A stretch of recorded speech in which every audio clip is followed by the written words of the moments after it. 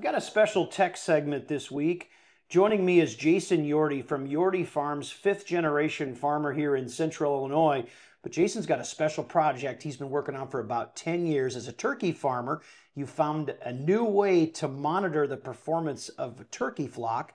Jason, talk about TurkeyTrac. So Chad, one of the things that's really missing in our industry is data and technology. So we saw the need to build a system that collects a whole bunch of data through our hardware and then sends it up to our software and our servers up in the cloud. So Jason, let's talk about the hardware first.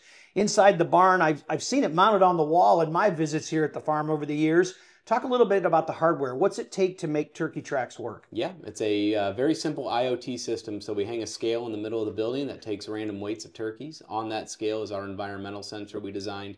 We have a water meter and an ORP sensor for water quality, and then we tag into a bin track system generating about 72 different metrics every second. Everybody's all into data, and I think it's great getting the data, but talk about some of the use cases. How are your customers using TurkeyTrac to manage their flocks better, and I'm guessing compare their flocks as well? Talk about that. Yeah, Chad, it's a tool we developed called Flock Compare.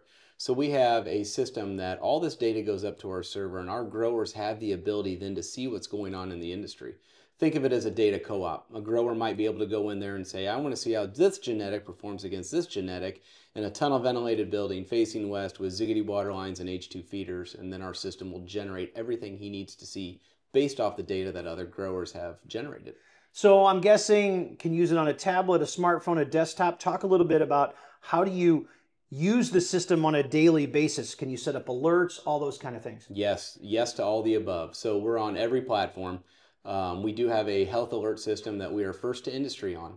Nobody's done what we're doing before now with all this data. So we have health alerts, but a lot of our growers use tablets. Also when they're walking through their barn, able to flip out their phone and use data as a sixth sense rather than relying on their five senses. For This Week in Agribusiness, I'm Chad Colby.